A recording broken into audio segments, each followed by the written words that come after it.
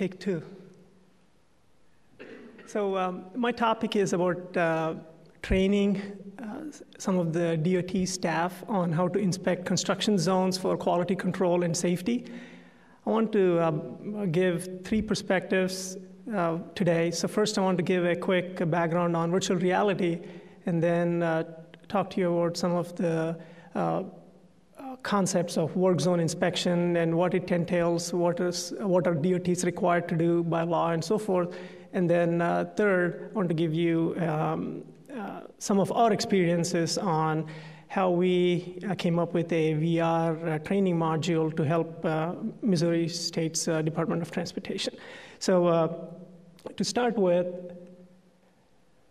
so the history of virtual reality dates back to the early 1800s. So what you see up on the screen is a depiction, a 360 painting of the Battle of Borodino. That's one of the deadliest days in Napoleonic Wars, right? So between France and Russia. So what you see is, there are different points where they show some casualties and at that time. So that's early 1800s. Then we move on to the mid to late 1800s, where we had this craze about stereoscopes. So essentially, you have a slight variation of the same image, one for the left eye, one for the right eye, that creates an illusion of depth, right? So that is more of a back in the day, a 3D view of what we call virtual reality today. And then in the 80s and 90s, at least when I was growing up, I was big on both Nintendo and Sega products and arcade machines and so forth. And then obviously the movies, Lawnmower Man, The Matrix, and to give a Disney example, because of our esteemed guest, Tron and Tron Legacy and so forth. So there's been VR in the movie industry, again, late 90s, early 2000s. The past decade or so, I would say since 2003 and so forth, we have had a proliferation of these very inexpensive consumer electronic side of things, right? So the headsets, you name it, Oculus, HTC, and so forth, that gave us researchers an excellent opportunity to try it out on new areas that haven't been explored in the past, other than gaming and entertainment. So in terms of training, when we started looking at what can we do for improving training for our state agencies and education, we looked at what was available out there, and we found a few things that have been done. So for example, law enforcement agencies use that for training their new recruits. We have some examples of athletics, like football players and golf players using VR to improve their swing and so forth. And then the bottom example is the UPS has a training program for their drivers to navigate urban intersections and urban road networks. How do you park and so forth. Same thing with Walmart has a big VR-based training and education platform. In medicine, on our campus at University of Missouri, we have some colleagues who work with surgeons and anesthesiologists to create a room, the surgery room, to train residents on what actually goes on in that, the different steps and so forth. Same with, they have projects on helping autism, kids with autism, how do you cope and so forth. Which brings us to my third part, which is how does this help with work zones and construction zones, and how do we monitor those, inspect those on a regular basis. For those not in the work zone community, we have what's called a final rule for work zone safety and mobility. That's the law, Code of Federal Regulations has codified it. What you see up there is a snippet of what applies to training, right? So states shall require that personnel involved in the development, design, implementation, operation, inspection, and enforcement, and so forth, To be trained, state shall require periodic training updates that reflect changing industry practices and state processes and procedures, right? So every state DOT does it. All 50 states have some in-house programs in place, or they hire someone to do the training for them. Now, over the years, there's been a lot of innovation in the work zone sector on intelligent transportation systems.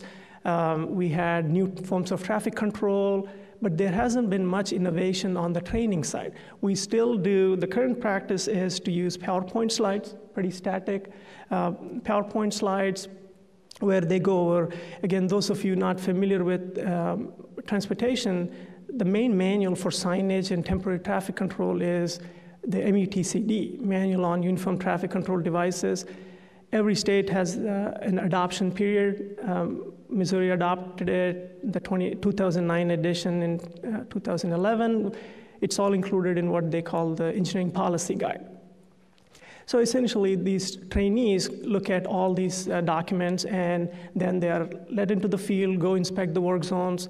They'll be given a checklist, right? So that's pretty much the entirety of the current training practice. So what we offer to the Missouri Department of Transportation is, what if we supplement your learning with an immersive module? So the learning module, we recreated that to, we synthesized the last 5 years of inspection reports, lots of pictures, videos, and so forth, to come up with a good set of examples on what the trainee will see once they're out in the field. And on the immersive side, we pretty much immerse them in the passenger seat of a moving vehicle. As they move through the work zone, they can inspect and call out what's right, what's not right, and so forth, right?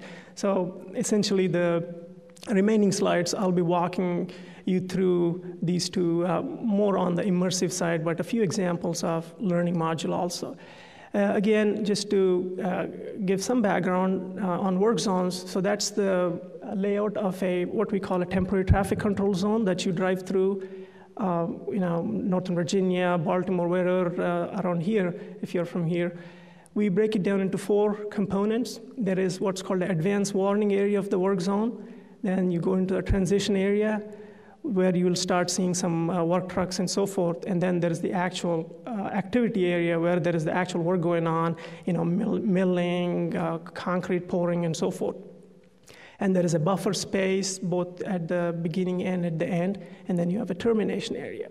So essentially, there is signage, temporary traffic control devices. There's a lot of action going on within these 4 elements that need to be inspected and fixed if there are any problems. Just to give you a couple of examples, these are all from real-world work zones. Okay, so you can see the extent of poor signage, bad traffic control devices, and so on. Some of these, I don't need to add taglines. You can see what's wrong there. Again, for example, the speed limit sign is blurry. You can't read what's on there. Again, these are all, we synthesized, like I said, 5 years of Missouri has 7 districts. So every district has work zones inspected every other year or so. So we got all that data and created a good library of these different signages. All right, moving on to the virtual reality module, the immersive module. We followed 3 steps. The first step is we created the geometric network, the traffic control devices. We use many of the same software our keynote speaker brought up this morning, SketchUp. We use Civil 3D for that part. In step 2, we use Unity, one of the gaming engines, for moving the vehicle and so forth. And then in this particular study, we used Oculus for porting into the headset, but we could have used HTC or any other inexpensive headsets.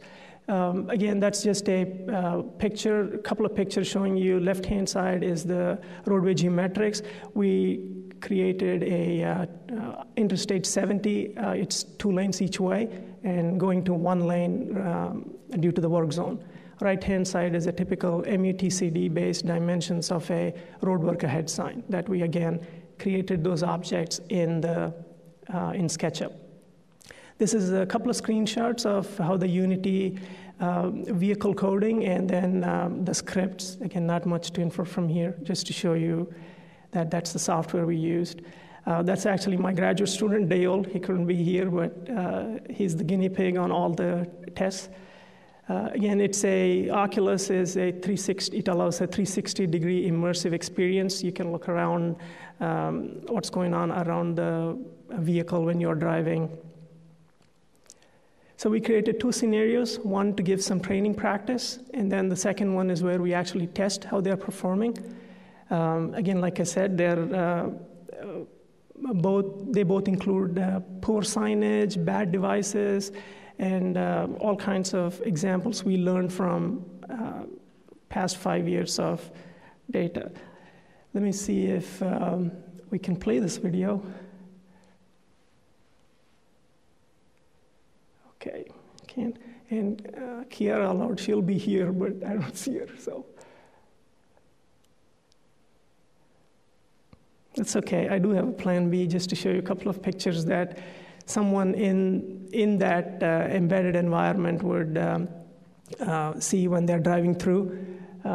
Top left, we had a combination of signs that were in poor condition and also poor color.